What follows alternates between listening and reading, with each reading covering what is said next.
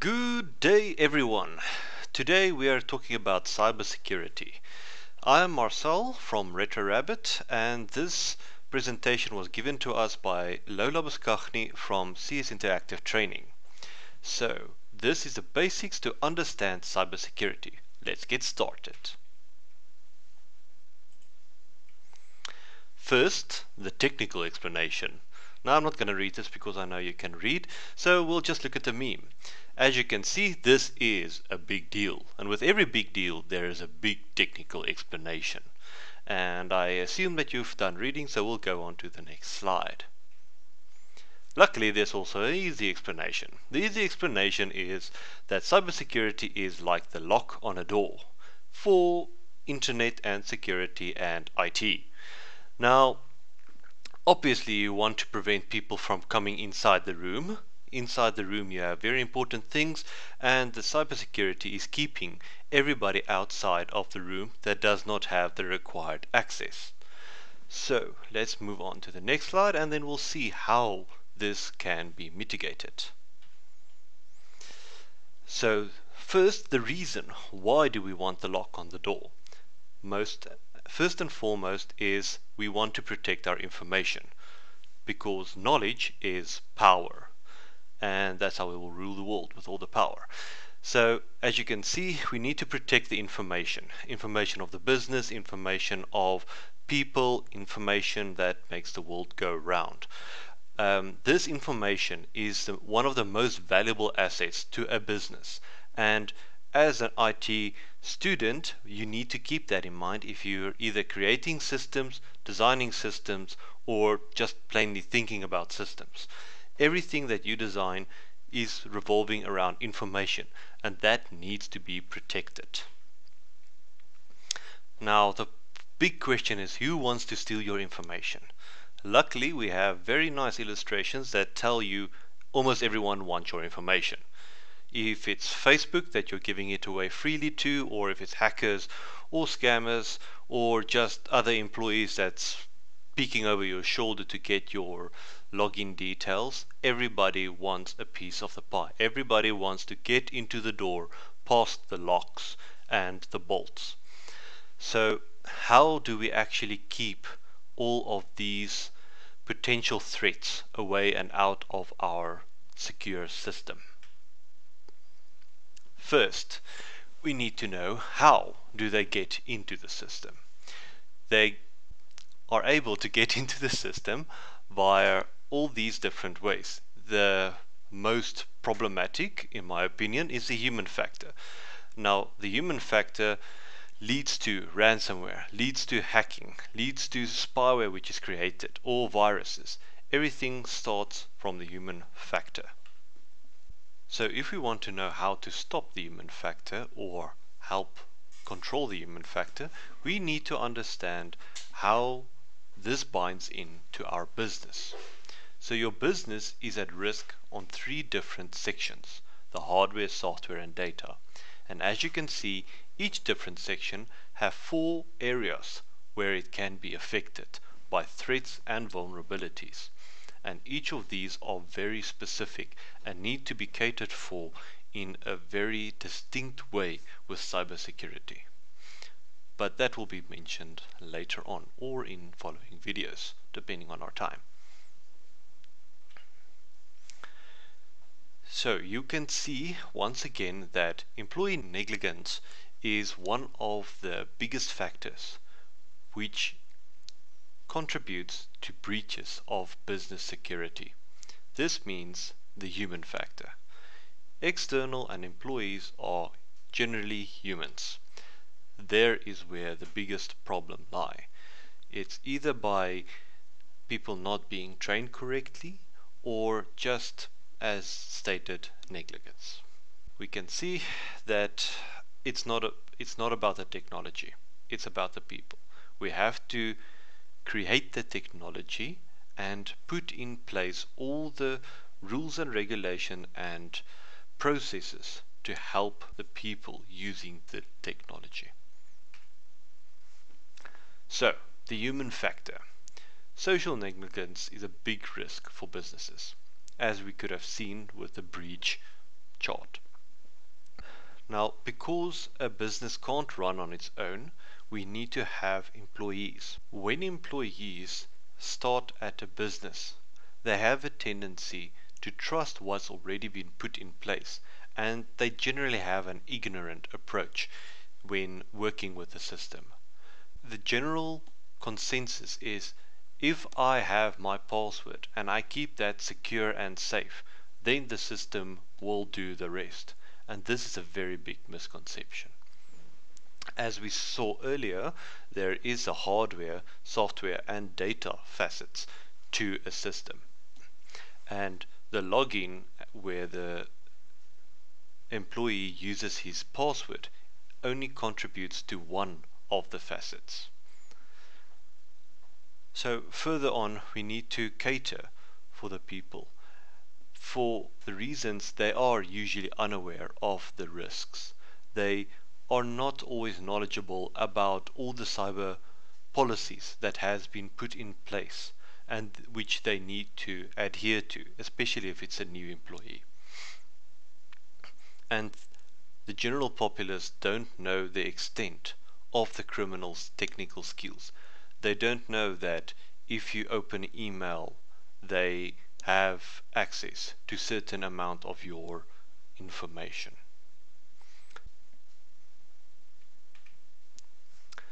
So how do we mitigate the human problem?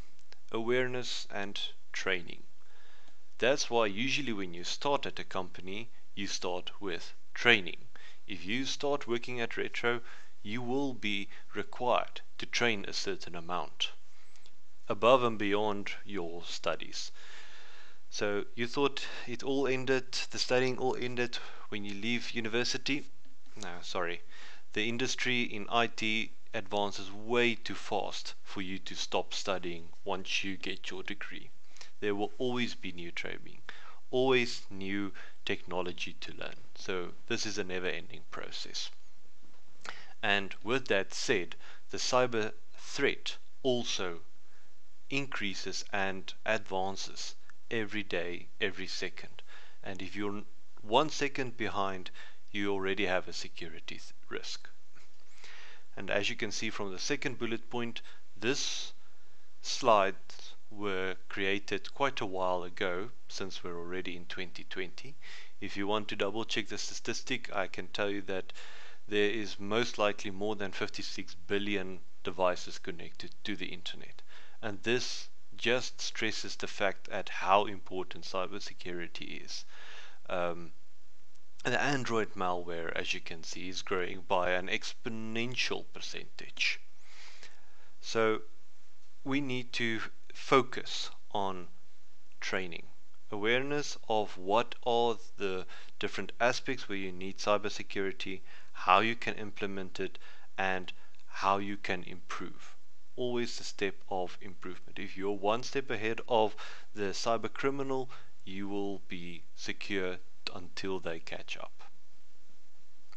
Now, this is also very important for businesses because it doesn't help the cybersecurity department has all the knowledge and all the information and all the policies. If the employees working at the front desk and working at the gate do not know this, are not aware of all these risks, then your whole system crumbles down. It's the same as you go into a security estate and you get past the front, boom, then you're inside. The security has failed.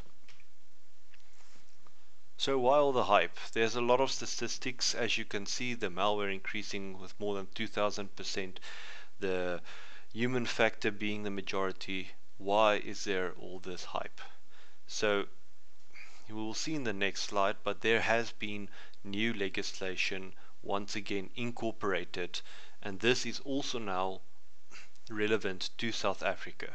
We are now also subject to new laws which tightens the belt on security and makes it a very big important factor for business to look at. You can't just say, okay, no, we'll focus on that later, we'll implement it later. This is stuff that's happening right now.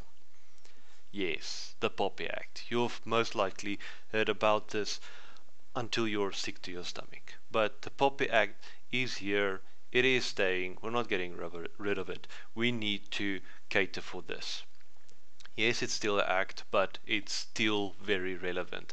All the businesses need to adhere, and when you're working for a business, you need to adhere to it. So when you're thinking about a system, when you're designing a system, when you're programming a system, this needs to be kept in mind. So all of the different aspects, as you can see there, needs to be documented and recorded. So yes, the police will now have more work on their hands, but in order to help them and in order to help your business, you need to make sure that this is recorded and captured correctly. Otherwise, if you are subject to a cyber crime, someone hacks your database and encrypts all your information, and you need to claim for all of that financial loss. If your logging and data capturing is not in place, then you won't be able to give good and accurate information to the police to help with your cyber crimes, and therefore your claims might not be paid out to the business. And as you can see from the last point, failing can result in criminal charges for the company or the manager or the owner. So this is quite a big problem. So as we can see, cybersecurity is not an IT problem responsibility. It is a business or owner's responsibility, because failing can result in criminal charges, meaning you can lose your business and you can go to jail. So if you're working for a business, you need to make sure that you have stored all the relevant information in order to show that you are the victim of the cyber crime and your case is rock solid for the insurance to be able to pay out, if that is the route that would to follow. What do I and my business stand to lose? So we've seen the three assets that binds to a business: the hardware, the software, and the data. This is a more elaborate list of what those lead to, and all the other facets to a business: the reputation, the products. So the products link to the intellectual property, the code you write, the processes that you put in place in your business. This can all fall apart if your cybersecurity isn't good enough to keep the cyber criminals out or to help the people problem inside the business. And as you can see, the last point, once again, the manager or all relevant parties could be fined or jailed. So this is quite a big hype and a serious issue. So what now? How do we mitigate these threats? Control. Now, if you go into any cybersecurity lecture, you will most likely hear the term that there's a tug of war between cybersecurity and the rest of the company. Cybersecurity wants to lock down everything like Fort Knox, so that no one has access to nothing, and everybody else wants access to everything. So it's always a tug of war. How much access do you give your employees, and how much do you restrict them at certain areas? The less control people have, the more secure in general your system is. If less people has access to higher risk areas, you are able to control and mitigate those high risk areas. So you can see the controls can be implemented in a lot of different ways. Either the processes, the software, the hardware, or even just policies put in place for a business. All of these help protect the data and help keep out unwanted threats from the business and its information. Lastly, we can see all the areas where controls can be put in place. We have software, we have hardware, we have data, as mentioned before extensively. We have policies and procedures, we have employees bound to them via policies, um, and it must always be efficient and easy to use so that everybody can understand, grasp, be able to be trained, and awareness can be made. Now, the last question is, where is the weakest link in a business? I'll leave that as an open question. Thank you for your attention and enjoy your day.